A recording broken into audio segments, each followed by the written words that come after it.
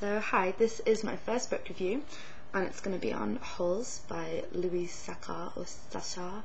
I'm going to say Sachar for the review. I don't actually know which one it is, I'm sorry. While I'm doing this I don't actually have the internet so I couldn't even look it up, but yeah, shames.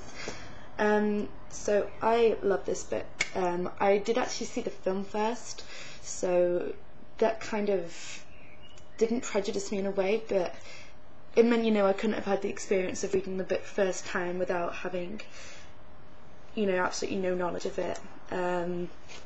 So I did already know what was going to happen, basically.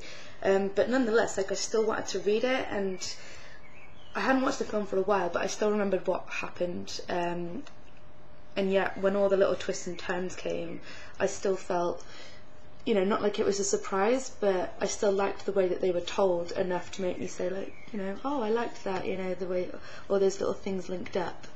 I don't know if anyone who's watching this has read it or seen the film, but I think they're both equally good in their own right. I mean, me and my friend were talking about it earlier, and she actually prefers the book, whereas I couldn't make a preference between the two. I haven't seen it for a while, but I do remember really enjoying the film and enjoying the book. It felt like it was the same thing, but a completely new experience at the same time. But regardless of that, the book, the characters just seem so well written.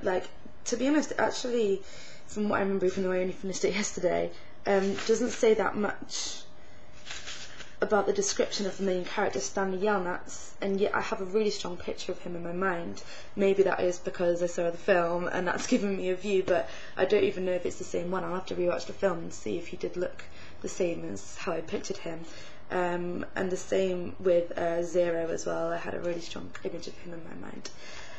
But anyway, if you haven't read the book at all, it's basically about Stanley Yelnats, which is like his name both forward and backwards.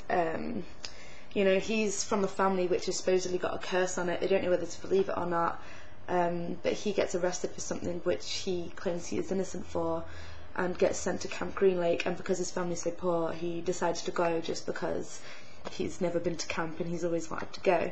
Turns out it's not much of a camp, and all they do there is dig holes.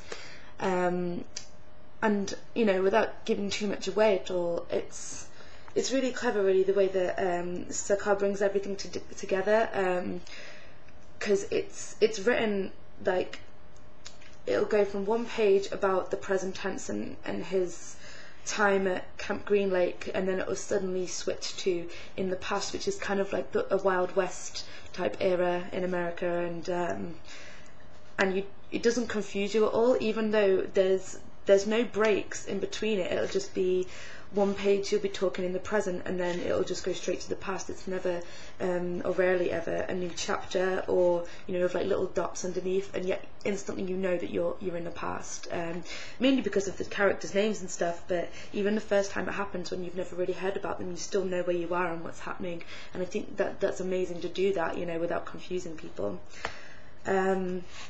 Yeah, so the interlinks with the past and the present are really good because it all ties in together, and especially, I don't want to ruin it at all, but there's a particular line at the end where everything just comes together, and it's just really well rounded, because throughout it there'd be lots of little coincidences which whilst I was reading I just thought oh well, what are the odds of that happening there but that happened there, and I know it's fiction, but I feel like you're stretching it with all these different things, and all these people happen to knowing each other, all these generations of families all crossing paths at different times just to be united here at Camp Green Lake. And part of me started to think oh, it's getting a bit ridiculous now, and a bit confusing, but then it all linked up right at that one sentence at the end, near the end, and I really liked that, and I thought it was okay to have all those coincidences, and the fact that it is a children's book as well, or a teen book, or a young adult or novel, whatever you want to call it. I would just say children's book. I think you can get away with it more, whereas if it was an adult's book, I know adults do read it, but I'm not sure it'd be as well accepted, which is annoying, but I guess that's why adults read children's books too, because they can get away with those things. Yeah, it was really good. I love the villain in it as well. I'd love to have seen more of her, really being quite evil because I've forgotten her name. Oh, well, she's just called the Warden, really. That's how she's known. But I remember in the book, like, I did have a vivid image of her. I'm sure she was a lot more malicious, and she did a lot more evil things than in the book. It was pretty much just the one moment, and I wanted to see more of why the kids were so, like the kids before Stanley shows up, like why they were so frightened of her, or you know, generally just why they didn't, like, were worried that she'd be listening in on their conversations and things. So that was the one main thing that didn't come across. Also, at the very end of the book, don't worry, it's not going to give anything away, but the author actually points out the fact that he's going to leave a lot of questions unanswered. And it wasn't until that moment that, you know, I thought, well, you haven't even finished the book yet and you're telling me there's going to be unanswered questions. And I finished it, and I don't even think there are any unanswered questions. There's maybe one thing that I thought, well, that didn't get really explained, but it's nothing to do with the past and what's happened to them and how they all ended up in this situation. It's to do with the prospect of the future, of where they might go and develop. But that in any book, I never think that that's really what happens. It's always about what's happened to them in the past or what's happening there. I don't never think about where the character's going to go next. Maybe that's just me, but I think where the writer ends it, that's the end for me, unless he decides to do sequels, which he has actually. It's called Small Steps, and Armpit and X-Ray are two of the other characters who share Stanley's, they're in like Stanley's group that they get put in Camp Green Lake. I haven't read it, and to be honest, I'm not sure I will. Even though I did really like Holes, I was interested in Stanley and Zero as characters. You know, I thought the Warden was a really great character. I don't particularly want to read more about her. I just wish she had been in it more. And I wasn't really interested in the other kids. Like they were just sort of there. They didn't. I don't feel the need to find out more about them. You know, whereas I probably would have read another book about Zero and Stanley, but. You know, I don't really want to know about Armpit and X-Ray, but you know, let me know, comment if you've read it and tell me if I should be reading it, because at the moment I just, maybe one day if I come across it I'll read it, but I'm not going to go actively looking for it. But basically I did really like this book. It was a really good plot, apart from it did kind of go off at one point, and then, but like I said, that sentence really did bring it back. The characters are so well written. I really think it's really different. It's one of those books that you feel should always be there, something that is quite a really good standard. I mean, there is a reason why it's on like the syllabus in schools. You know, it's described by Philip Pullman here as unmistakably powerful, and it's really true. So I definitely recommend it to everyone. And as I said before in the last video, I don't know if you saw that, but I haven't actually got a rating system set up yet, but I think I will do one, and it's going to be 5 out of 5 kind of system. I don't know what kind of symbols. Maybe it'll just be stars. But this one will be like 4.5 out of 5, just because of the way it did go off a bit. That I was a bit. There's too many coincidences, and the other part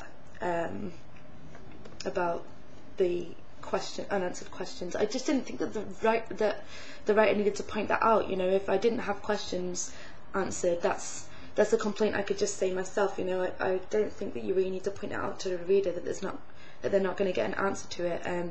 Whether you want people to know that you intended it to be that way, I don't think it really matters. It's just not something that needs to be said. So yeah, and also like I wasn't that keen on the cover, but you know, this is just from one publisher. I'm sure that it's been published elsewhere that in a better form, but yeah, so that's my review of Holes. I do definitely recommend that you read it, because it is really good, and there's a lot of issues in it as well, like more so than I thought. Like watching the film, it was just an enjoyable film and it was really good, but it didn't bring out any issues. Like there's a lot of race issues in the book, which I was really surprised at. I didn't think that would be in there, and you know, it didn't really teach me anything new, but I think that if I was younger, maybe I would have explored it more, and it definitely in class when people are reading it, I think it would definitely generate a lot of discussion about those issues, which I think is great. So yeah, and also I wish there was more of Kissing Kate Barlow too, because I remember her in the film being really vivid as well, and she's just not in it as much for me. It doesn't say anything about all the, like, you find out straight away that Kissing Kate Barlow is she's like a robber and basically just a wicked woman of the West going around and robbing and murdering and then kissing people afterwards, and there just wasn't enough of her in the book compared to being in the film. I'm sure they actually had scenes of her in the film where she did that, and in the book it was just sort of, yeah, she robs people and she murders them and that was it, but it wasn't really described. I wanted some really gritty, in-depth like description of what exactly she was doing to people, but there wasn't. But I still really enjoyed it, and it's definitely a good book, so please pick it up, check it out and read it. Okay, thanks guys.